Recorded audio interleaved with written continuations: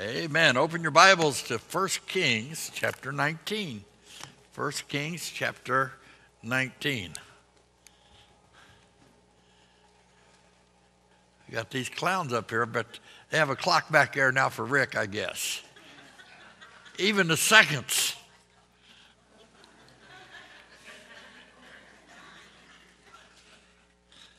I don't know how you can miss that one, Rick. So I could see the other one, but that's okay. Whatever makes him happy. All right. 1 Kings chapter 19, verse 15. They really told me the reason they did that for you, Rick, is so that you'd preach shorter. I don't know how much truth there is to that, but all right. Verse number 15. 1 Kings 19, verse 15. And the Lord said unto him, Go return on thy way to the wilderness of Damascus, and when thou comest, anoint Hazael to be king over Syria. And Jehu the son of Nimshi thou shalt anoint to be king over Israel, and Elisha the son of Shaphat of Abel-Meholah shalt thou anoint be prophet in thy room. And it shall come to pass that him that escapeth the sword of Hazael shall Jehu slay, and him that escapeth the sword of Jehu shall Elisha slay. Yet I have left me 7,000 in Israel, all the knees which have not bowed unto Baal, and every mouth which hath not kissed him.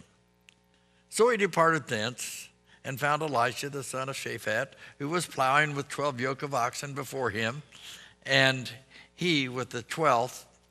And Elijah passed by him and cast his mantle upon him. And he left the oxen and ran after Elijah and said, Let me, I pray thee, kiss my father and my mother, and then I will follow thee. And he said unto him, Go back again, for what have I done to thee? And he returned back from him and took a yoke of oxen and slew them and boiled their flesh with the instruments of the oxen and gave unto the people, and they did eat. Then he arose and went after Elijah and ministered unto him. Please join us now as we look once again to the Lord in prayer. Heavenly Father, in Jesus' name, we ask that you would bless your word tonight as we study it together so that we can gain some insight and see that once we've fallen, once we've gotten into a bad place, once we become discouraged, you still have uses for us. You still have a way to use us. And so we ask that you bless the study tonight, that we might gain some insight from that. Perhaps there's one here tonight that's discouraged, defeated, or fallen. And I pray that they be picked up by the strength of your word and by your Holy Spirit to once again serve you. And we thank you in Jesus' name. Amen. Please be seated. We've been watching the events unfold in the life of Elijah. He fell, became discouraged, and defeated. He ran into the wilderness and prayed to die. He made a journey to Mount Horeb to seek for a word from the Lord. So all these things take place. He had allowed the circumstances in his life to become more important and to be more visible than the face of God to him. So when we left Elijah on the mountain, he's still defeated, he's still discouraged, he's still complaining to God. In verse 14, he goes through this whole thing again, how he's been the one who's been faithful, who's been serving, who's done the things that should be done. And nobody else is doing it. It's just me, all alone, serving you.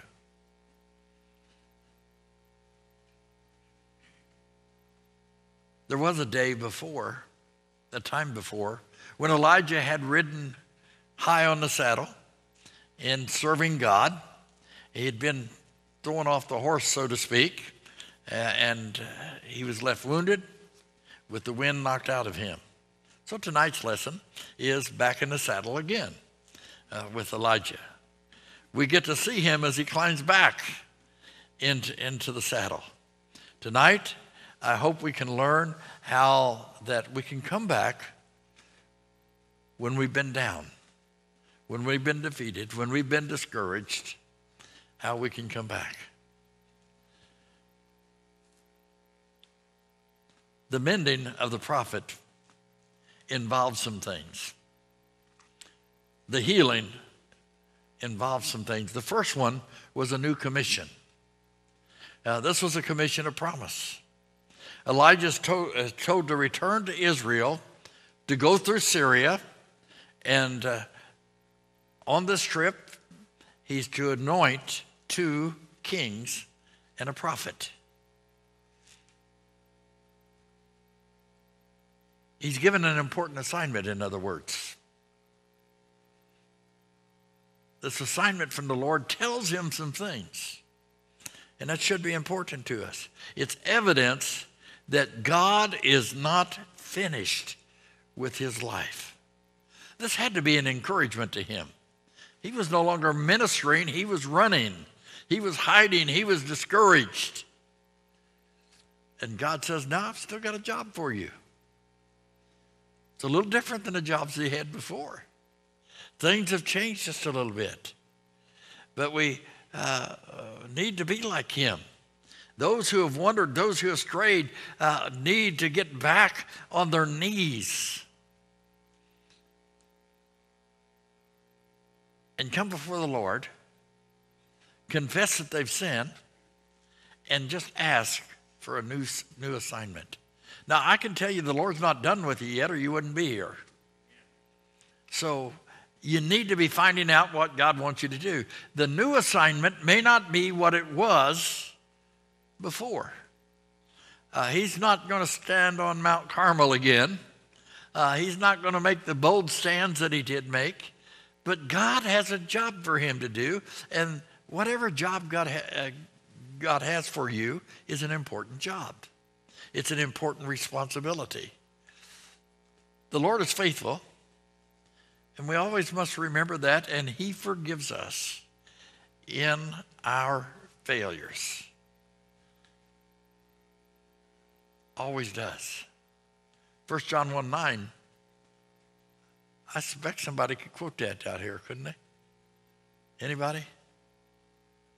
Nobody knows it? See? Don't be bashful. That's not a trick question. Good job. If we confess our sins, he is faithful and just to forgive us our sins and to cleanse us from all unrighteousness. Well, Elijah will not be what he was before, but he's still going to be a blessing. God may change after we fall and falter, but we can still be a blessing to others. We can still be used of God. Those who have gone through circumstances that eliminate them from certain positions, for example, being a pastor would be one. Doesn't mean that God can't forgive and use them. He may not be able to be a pastor again, or a deacon again, or a Sunday school teacher, but God will use them in a certain way. Now, he has a new commission, and it is a commission of peace. He is to anoint Jehu king over Israel. That means something here. That tells us that Ahab and his reign of wickedness is soon going to be coming to an end. If he's going to anoint a new king of Israel, Ahab, the problem king, is going to be gone. God is going to replace him, and God tells him who to anoint. It's a promise that his enemies will perish. As you read through this, and you read in verse 16, verse 17, we find that some of these kings are going to kill people, the enemies. And it gets down, the ones that are left, Elisha's going to take care of with that. So it's a promise that things are going to change. This means that the message that he has preached before is now vindicated. God is doing what he said he would do. The events and trials have taxed his physical, spiritual, and mental reserves. But now they're coming to an end. Now, you might be walking through some very dark valleys. It's very possible that you're in one of those tonight. But I can tell you this, they'll not last forever. How's the verse said? This too shall pass. Don't get lost in the valley. Yea, though I walk through the valley of the shadow of death, I will fear no evil, for thou art with me. Don't get lost in the valley. God is always there. He is faithful, and he'll see you through whatever difficult days you face as we go through this world. God is greater than all those things which disturb us. He is greater than all of those, and he will give the victory. Matter of fact, he already has. As I said, even though we walk through the deepest, darkest valley, he is with us. God will go with you. God will be your comfort. God will be your help. And God will be your protection. He will always see us through. It also involved a new comfort. Look at verse 18. Yet I have left me 7,000 in Israel, all the knees which have not bowed unto Baal, and every mouth which hath not kissed him. And this is a comfort of a kindred spirit. Now, twice in verse 10 and verse 14, Elijah had complained that he's all alone. Now, that he alone had devotion to the Lord. No one else cared. I want to tell you, and it's easy sometimes for us to look around and say, well, so-and-so's not doing this, and so-and-so's not doing this, and so-and-so's not doing this, and why should I? We have people that do that. The reality is, we need to be careful with that. God has people doing things that you may not see. You know, it's amazing. I'm pastor of this church, but every now and then I run across somebody that's doing some things behind the scene that I didn't even know they were doing. You know, that's a blessing, isn't it? You're not alone in it. It looks sometimes like nobody cares. Sometimes it can be discouraging. But just realize that you are never the only one doing anything. God has other people out there. God tells him there are 7,000 others who have not worshiped Baal. Now, wait a minute. He said, have not worshiped Baal. These are not people that just Johnny-come-latelys. Through all that Elijah's gone through, these 7,000 were out here. You know, wouldn't it have been a little better if Elijah had not left his servant behind, gone in the wilderness by himself, prayed that God would take his life? Wouldn't it have been better if he could have sought out some of those and found encouragement and help with them?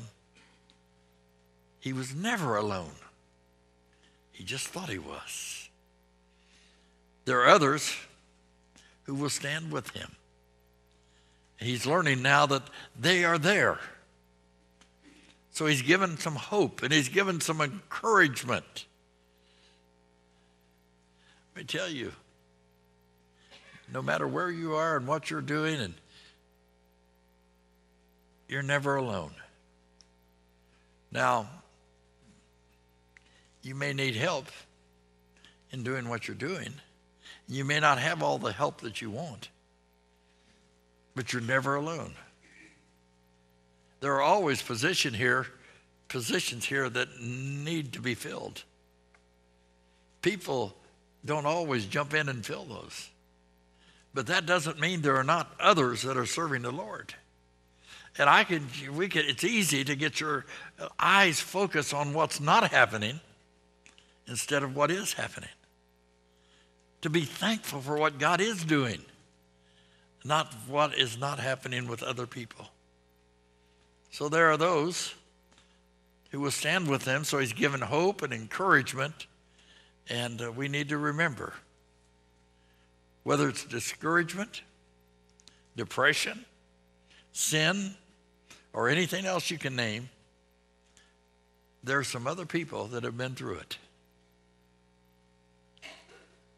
And they survived it. God has given them the strength. And even if there isn't human help,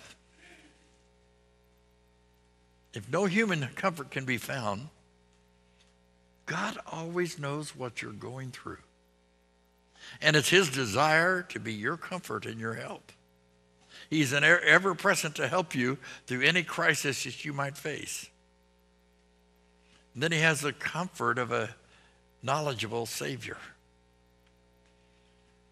Elijah here is reminded that he has a big God. A God who knows all. He's serving a big God. It seems to me that Elijah had forgotten that God knew all about him. His problems, his enemies, and where the solutions were. But God always knew. God knows where you are. He knows what you're going through. He knows what's happening in your life. But we're too often like the children of Israel, sizing up the inhabitants of Canaan. They had a God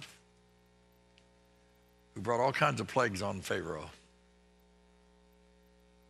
who allowed Moses to lead them out as Pharaoh actually ran them out of slavery. And then when Pharaoh changed his mind and they were cornered at the Red Sea, what did God do? He parted the sea. And when the Egyptians followed through, God just closed the sea back up. You see, they knew all of that. They were seeing the manna. They were seeing the quail that God was providing. So they come to the promised land. God said, I have a land for you. So what did they do? They had to check God out. See if he was telling the truth. So they just sent those 10 spies down. And what did the spies do? They came back. And they said, whoa, this is not good. There's giants down there. We're like grasshoppers in their sight. Only Joshua and Caleb brought back a good report.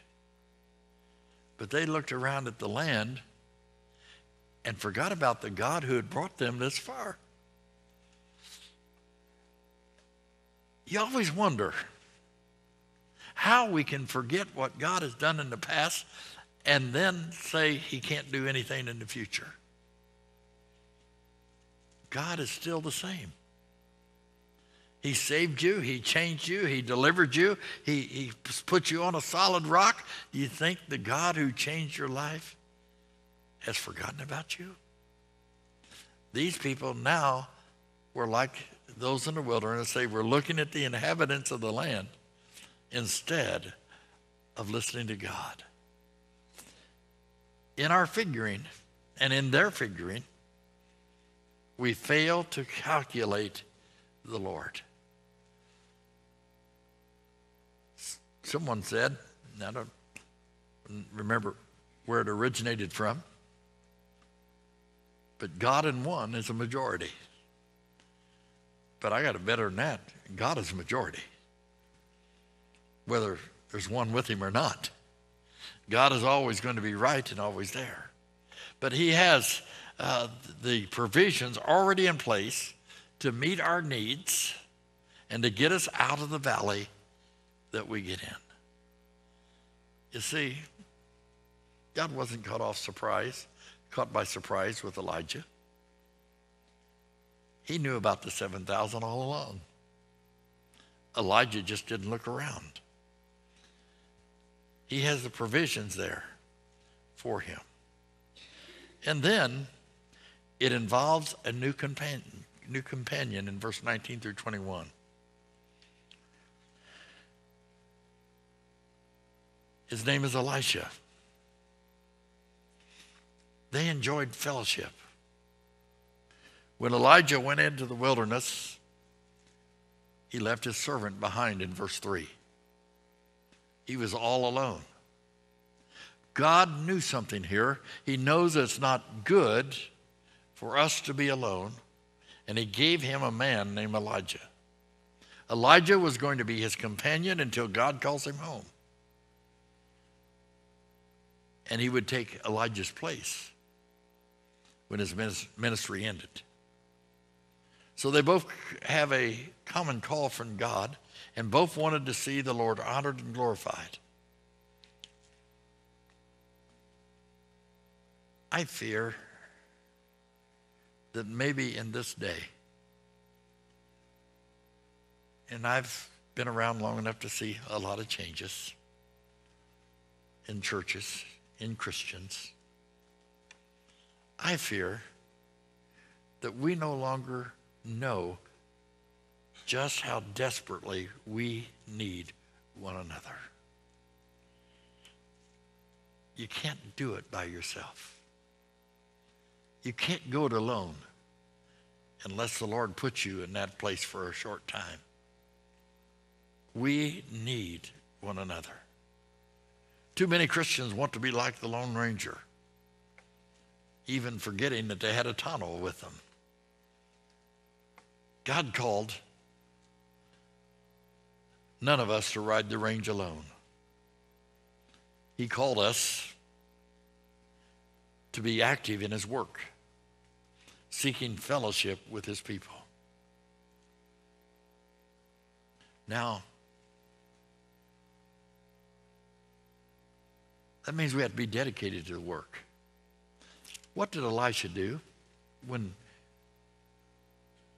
Elijah called him? He said, well, I need to go back home and tell my parents what I'm doing. This wasn't an excuse. It was honoring his mother and father. And then when he came back, he killed one of the oxen. He burned the instruments to have a big barbecue, if you will. And what he's doing is getting rid of the things which would put him back where he used to be. Sometimes we need to realize there's some things we need to get rid of if we're really going to serve God. When I first was saved, when I was young, we had a camping trailer. Loved to go camping. Kids loved it. It's all I could afford to do anyway. But we loved that. But when the Lord called me, the first thing I did was sell that trailer. And you know why? Because I knew if I had it, it would be too big a temptation to go back to what I was doing before. So I got rid of it so I could serve the Lord. That's what Elijah did here. He got rid of those things that he was used to having and used to doing. But we need one another. He still calls us to be active. And Elisha was willing to do so. Whether it's the 7,000 or just Elisha. Elijah needed people. You take a hot coal from a fireplace and lay it aside, what happens? Soon goes out, doesn't it? But you put the coals together and you get a great fire. Here's a quote. It's an old one I read years ago from a man who got saved. He's a newly converted alcoholic. This quote from a newly converted alcoholic should cause the church to consider this matter of fellowship. He said, "You know, the only thing I miss is the fellowship I used to have with the guys down at the tavern. We used to sit around, laugh, drink a pitcher of beer, tell stories, let our hair down. I can't find fellowship like that with Christians." Now, I don't know how hard he looked. I just know what he wrote. But the point is, don't we need to spend some time with others? Don't we need to invest our life in others? Some get discouraged. No one should ever come to Cornerstone Baptist Church without having dozens of people welcoming them and trying to make them feel at home. How many of you have had the experience maybe of moving, maybe just visiting, going to a church that you're not familiar with? Doesn't it feel kind of awkward? It always did to me when I did. People need to know that people care. We need one another. People crave fellowship. And the church is the place that they should be able to find it. So they enjoyed the fellowship together as they served God. The concluding words of this chapter are important also. And here it says, "And he ministered unto him." In other words, Elisha ministered unto Elijah. God knew the burdens that Elijah had and that they were too heavy for him to carry alone. He had already been discouraged and defeated. So he gave him one to walk beside him through the valleys and through the difficulties. The word ministered here means to attend to or to contribute to or to serve. He filled a void in the life of the man of God, helped Elijah fulfill his task and his calling. During the worst days of the Civil War, an old friend of Abraham Lincoln's, a Springfield, Illinois shopkeeper, named Billy Brown, decided to travel to Washington to see his old friend, the President of the United States. An aide of the president asked him if he had an appointment. "No, sir," replied Billy. "I ain't, and it ain't necessary." Maybe it's all right and fitting to have appointments, but I reckon Mr. Lincoln's old friends don't need them. So you just trot along and tell him Billy Brown's here and see what he says. Well, the aide frowned, but went. In about 2 minutes, the door opened, and out came President Lincoln, face aglow. "Billy," he said, pumping his old friend's hand, "now I'm glad to see you. Come right in. You're going to stay to supper with Mary and me." And as soon as Mr. Lincoln discharged his immediate responsibilities, the two men went back to the house, sat down on the stoop, as Billy later put it, talked and talked. He asked me about pretty nigh everybody in Springfield. I just let loose and told him about the weddings and the births and the funerals and the buildings, and I guess there wasn't a yarn I hadn't heard in 3.5 years. He had been away, and I didn't spend for him. Laugh? You ought to hear him laugh. Just did my heart good, for as I could see what they had been doing to him. Always was a thin man, but Lordy, he was thinner than ever now. And his face was kind of drawn and gray, enough to make you cry. Late that evening, Billy said goodbye. The president tried to get him to stay the night, but Billy, not wanting to impose, declined. As they departed, Lincoln said, "Billy, what did you come down here for?" "I came to see you, Mr. Lincoln." "But you ain't asked for anything, Billy." "What is it? Out with it." "No, Mr. Lincoln, just wanted to see you. Felt kind of lonesome. Been so long since I'd seen you, and I was afraid I'd forget some of them yarns if I didn't get them unloaded soon." Lincoln gazed into his friend's eyes. "Do you mean to tell me you came all the way from Springfield, Illinois, just to have a visit with me, and that you ain't got no complaints in your pockets or advice up your sleeve?" "Yes, sir, that's about it." Tears came to Lincoln's eyes, ran down his cheeks. "I'm homesick, Billy, just plain homesick. And it seems that this war will never be over. Many a night I can see the boys dying on the fields and can hear their mothers crying for them at home, and I can't help it.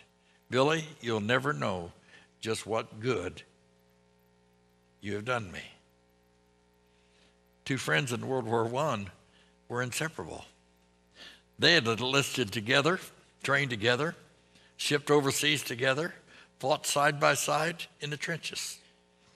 During an attack, one of the men was critically wounded in the field and filled with barbed wire obstacles, and he was unable to crawl back to his foxhole. The entire area was under crossfire, and it was suicidal to try to reach him, yet his friend decided to try. Before he could get out of his trench, the sergeant yanked him back and ordered him not to go.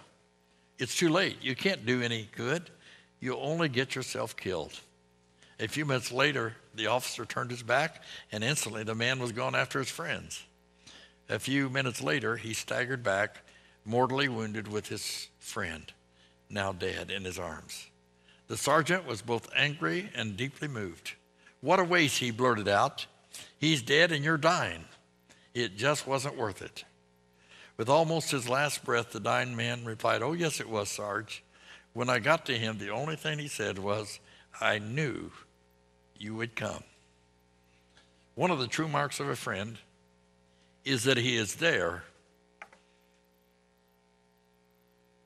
when every reason for him not to be, he's still there.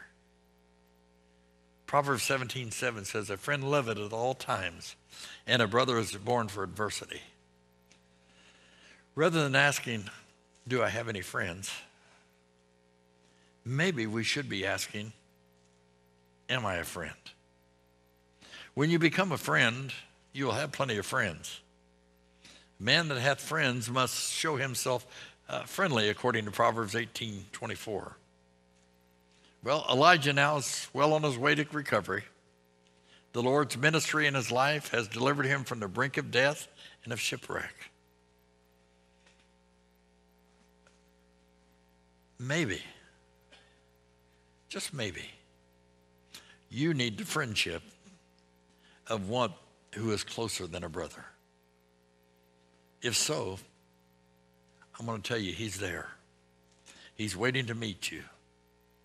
So maybe we should be looking to find that friend we can minister to and encourage, because we have the friend that's closer than a brother. Let's stand for prayer.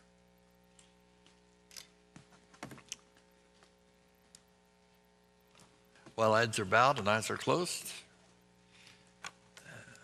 maybe the Lord would want to be drawing you back into a place of service tonight.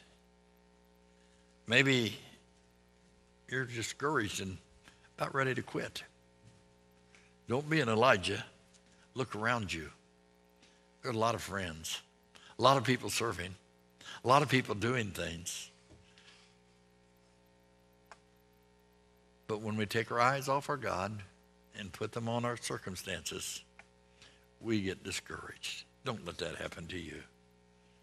Heavenly Father, in Jesus' name, we ask your blessing tonight as we conclude the service with an invitation hymn. We ask your will be done in each of our lives, and we give you thanks in Jesus' name.